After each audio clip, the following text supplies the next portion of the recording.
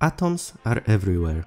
Too small to see them, but they are there. In fact, so many of them that stars on the night sky pale in comparison. Everything you can touch is made of atoms. Even you. But what really are atoms?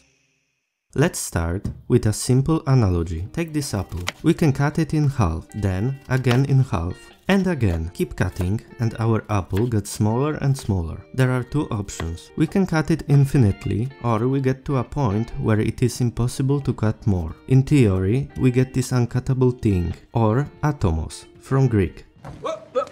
That is where this idea came to be, but to actually observe it, thousands of years had to pass.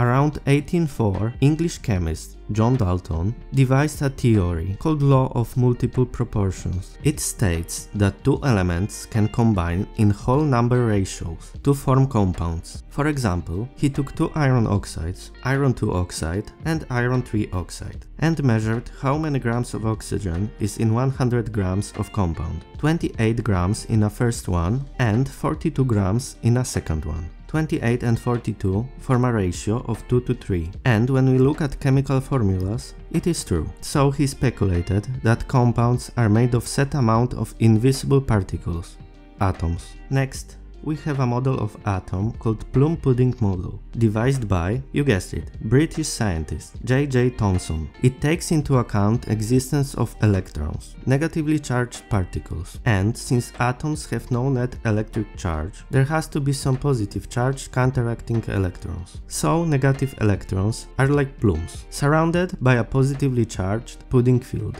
Around 1910, Rutherford, Geiger, and Marsden performed series of experiments leading to a discovery of nucleus. Instead of positive energy field, positive charge of an atom is concentrated in a small fraction of its volume, presumably at the center. In short, they shoot alpha particles at various thin metal foils. If atoms were consistent with the plum pudding model, all particles should go through them, but instead some particles seem to scatter when passing through foil. This led to a conclusion that there is a concentration of positive charge at the center of atom, in a tiny point, which they called nucleus.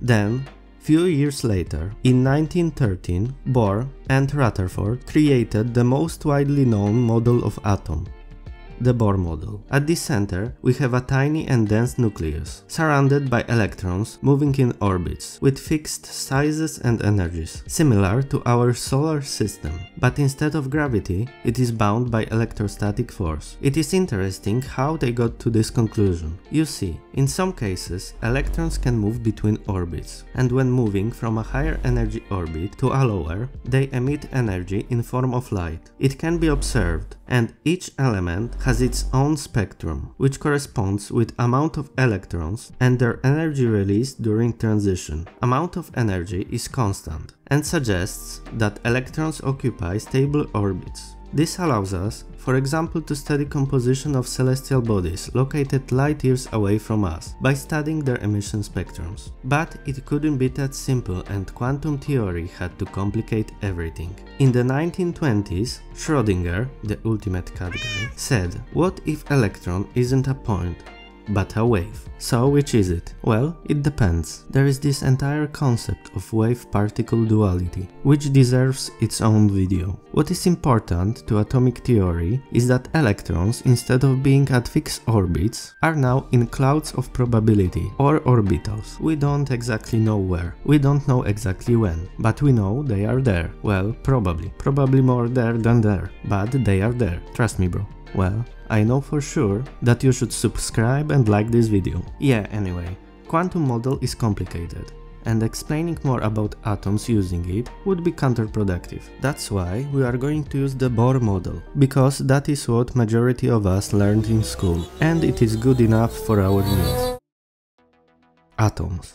Those little bastards make up almost everything. Steel, atoms. Water, atoms. Air, atoms. Apple, atoms. You've guessed it, atoms. But how? Are you an apple? You are made from the same thing, right? Well, kind of. In basic terms, atoms follow the same pattern. They are not really indivisible as the name suggests. Atoms are made of subatomic particles. We have protons, neutrons, and electrons. Protons are positively charged, reside in nucleus of atom and have a mass of 1 U, which is around 1.67 times 10 to the power of minus 27. Neutrons, without charge, also in nucleus and also with a mass of 1 U. And electrons, negatively charged, in probability cloud around nucleus and with mass roughly 2000 smaller than 1 U. This makes atoms neutrally charged, and most of their mass is located at the center, in nucleus. Let's take hydrogen, first element in periodic table. 1 proton in nucleus, 1 electron around it, for simplicity on the first orbit. There are isotopes of it containing more neutrons in nucleus, but we won't get into that. For 1 proton we have 1 electron, so net charge is equal to 0. That is common in all atoms. Now let's compare it to a carbon atom. It is 6th in periodic table, contains 6 protons, 6 neutrons and 6 electrons. 2 electrons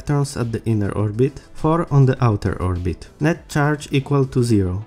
As in hydrogen. So only difference is how many protons, neutrons and electrons are there. On a basic level that is it. What matters is what kind of atoms are in things, how many are there and what kind of bonds they form with other atoms. What if I told you that once you were a star? I'm not saying that you are not a star now, but hear me out. We think that there was a time when all atoms were hydrogen atoms. After the Big Bang, universe was filled with them. Over long periods of time, they congregated, and later formed massive stars. Extreme forces smashed them together, and in a process called nuclear fusion, created new heavier elements. Those stars aged and exploded, sending their ashes through space, and by some chance found a way to you and all of us, because we are made from those elements created in hearts of long gone stars. We are mainly made of oxygen, carbon, hydrogen, nitrogen and calcium. Those elements are usually present as compounds. For example, water. It contains 2 hydrogen atoms and 1 oxygen atom, bound by covalent bond. Do you remember that electrons are on orbits? Each orbit can have set amount of electrons. First maximum of 2, second maximum of 8, then 18 and so on. Last orbit is called valence shell, and electrons on this shell want to reach maximum amount. So if we get 2 or more atoms with free spaces on those outmost shells, they form a bond, sharing some electrons. In water molecule, hydrogen wants to get 1 additional electron, and oxygen wants 2, so they share, forming water or H2O. And that is in short how majority of compounds form. There are other kinds of chemical bonds, but we won't bother with them. So we can say that most of the matter is made of some mixture of compounds and atoms. But what makes water a water? Or ice or steam? Even though matter is made of atoms, most of its volume is just an empty space. Take hydrogen and say that we size it up. Nucleus is now as big as our sun. Its electron would be outside solar system, 6 times the distance from sun to Pluto. So more than 99.99% is empty. In your body are around 7 times 10 to the power of 27 atoms. But if we would compress them to remove all empty spaces, you would fit into a cube smaller in a size than diameter of a hair. Or entire humanity could fit into a teaspoon. This raises a couple of questions. If it is mostly empty space, then why things don't phase through each other? Why we can touch things? And what holds atoms in our body together? The answer is electromagnetic force and its interaction between atoms. Basically, particles with the same charges repel each other, and particles with different charges attract each other. Atoms as a whole are neutrally charged. Let's say we have 2 of the same atom. At some point there is probability that electrons of one atom will congregate at one side. It will create a concentration of charge. So negatively charged electrons of next atom will be pulled to the slightly more positively charged side of our first atom. Then 2 atoms start to move closer, to a point where repulsion kicks in. Then they move apart. And later, by a chance, this process can occur again, but there are billions of atoms next to each other. So this interaction and movement happens constantly. This force holds everything together. It forms a field, fixing atoms in place, and in grand scheme of things, allowing for two fields to interact with each other. So, when sitting on a chair, electromagnetic force created by atoms in your butt interact with electromagnetic force of atoms in chair, repelling each other and allowing you to sit on it. Depending on amount of atoms, their energy and movement, matter can change its state. Like ice is water with chemical compounds closer together and moving less. Liquid water has atoms more spread apart, allowing for more wiggle room. And steam has even fewer atoms congregated in one spot, with more erratic movements. And that is more or less how atoms make up everything around us. Well, there are a lot of interesting topics regarding atoms that I only mentioned or touched upon in this video. The entire quantum side of things, with its complicated probabilities, wave-like behaviors, quantum tunneling, and weird energy interactions. There are very strong forces holding nucleus together, connected to nuclear energy, nuclear fusion, and nuclear explosions. Legalize nuclear bomb. Also, we have subatomic particles, quarks, bosons, and other mind-boggling and borderline fantasy stuff. At some point, going smaller and smaller, we can reach Planck's number, at which our theories about how reality works start to break apart. The closer we come to cutting-edge scientific discoveries, the more complicated our world becomes, and atoms are just a small piece of a puzzle.